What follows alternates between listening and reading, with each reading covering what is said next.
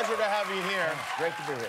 You were fantastic in that movie. You've been in so many movies. Yeah. How many, do you know? 1,000. Let me run through a few of the titles, just to refresh people. There's Something About Mary, Eat, Pray, Love, Kong Skull Island, Step Brothers, Burn After Reading, Flirting with Disaster, Silverado, The Witches of Eastwick, 6 Feet Under on television, The Sound of Winter, Melvin's Way, Tidy Whities, The Shovel and the Rake. I made 4 of those up, and... Yeah.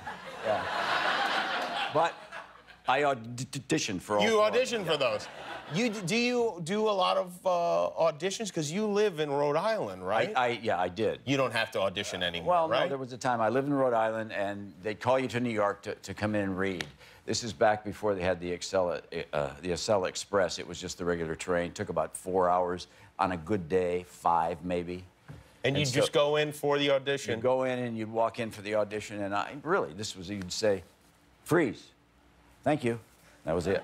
And get back on the bus? 5 hours on the train going home. Wow. Whoa, well, it paid off. It worked out. What do people recognize you from most? What do they, when they meet depends you? on the age. Step Brothers, you know, a lot of young Step Brothers. And do people give you the... Yeah, the other, it's happened 3 days ago. Guy said to me, I know you, right? I said, no, you don't. Yeah, no, I know you. I said, no, you don't know me. He said, yeah, I know. I said, okay, I'm an actor.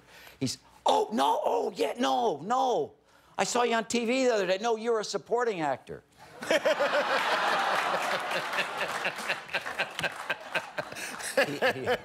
he had a point. He did. Not just a supporting actor, best supporting actor is what you should have told him.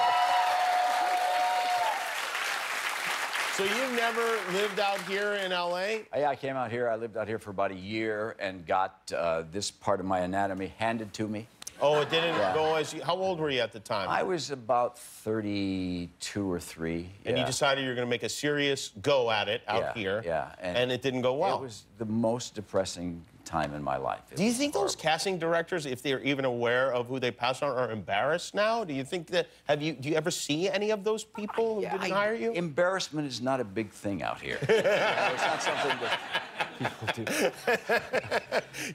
They actually had a thing where you would pay to audition, and you would, $35, you would bring 15 resumes, put them down, you would go out, and the casting directors would be on their lunch break, they would come and watch. It wasn't the casting directors, it was, you know, gophers and secretaries.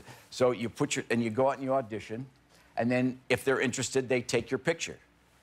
So I auditioned, everybody auditioned, I come out, everybody's pictures are gone. All 15 of mine are still there. Oh, wow. Absolutely. And I think for $35, they'd at least take it to pretend. I know. Well, so I was counting them. I said, but yeah, I think I brought 16. This is a great... You should work this into your speech if you win the Oscar. I mean, that's really... Wow, that is really disheartening. I know. I didn't mean to dishearten it. Thanks for watching. If you liked that video, click the subscribe button. And if you didn't like it, well, you hurt my feelings.